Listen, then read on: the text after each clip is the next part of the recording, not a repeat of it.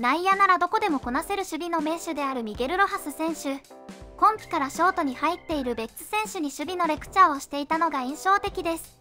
そんなミゲル・ロハス選手が JM ベースボールの番組に出演し、今季チームメイトになった大谷選手のバッティングの能力についてコメントしていました。Offense, you get a great look at it every night. Sometimes you are a part of it. The first 5 hitters in the lineup are certifiably insane in the sort of numbers they're putting on. I want you to, this is from the broadcast against the Marlins. It was either Monday or Tuesday night. This is Shohei's home run. I want you to listen to it, and then we'll talk about it. Oh, my goodness! It sounded like a shotgun! Gone again! He hit the ball out front. He hit a line drive to second base. And it's 106 miles per hour. And it sounded like a shotgun. You know? The other day, Mookie's terrifying. He's running at first base a lot of the times that Show is hitting, right? He's taking his secondary lead backwards because he's afraid to get hit. If I get hit with one of these 111, 118 mile per hour line drive, he's out, you know? So that's the kind of greatness that we're watching every single day. It's not just the homers. I mean, yeah, the homers are gonna make it to the highlight reel. But the thing is, like, on an everyday basis, he's hitting balls out of 5 at-bats per day, at least 3 balls out over 110 miles per hour. It's crazy. It's unbelievable how he can be like.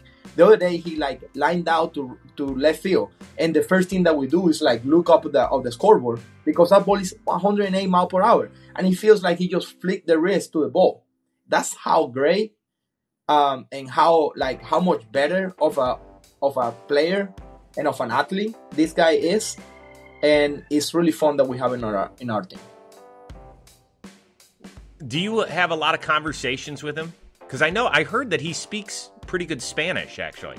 I haven't talked to him in Spanish, but his English is really good. So he's always talking about the pitcher, about the situation of the game, what kind of pitch he gets, what is he watching from the dugout. He's, I'm not playing every single day right now, and I'm spending a lot of time by the cage where he sits to watch his at-bat. And kind of you ask him what he thinks about, that pitch or whatever. And sometimes he come back and he say, that changeup was nasty, or this pitch, the fastball was running this way. So against the lefty the other day, last day I played, he came to the dugout, he strike out in the first at-bat, and he came to me and say, hey, his fastball is running, he actually give you feedback from his at-bat, even when he's not succeeding, and he's helping you to actually have a better understanding because he's hitting in the top of the lineup. I mean, listen, you've seen him from afar. You've competed against him since he came into baseball in 2018. But now that you get to see him on a daily basis, what is it that surprises you most about his ability? Oh, the ability to swing the bat as fast as he is, I remember early in the year, he was having trouble. Like, he didn't have a homer, for, the first 2 weeks of the season or something like that. He was like 40 or 50 at-bats into his season, and he don't have a homer. I feel like he was like trying to swing faster, because he kind of wants to have a bat speed so he can hit the ball far. But he's a guy who doesn't need extra bat speed. He already has some. So for me, it's the ability to swing the bat everybody swing the bat 80%.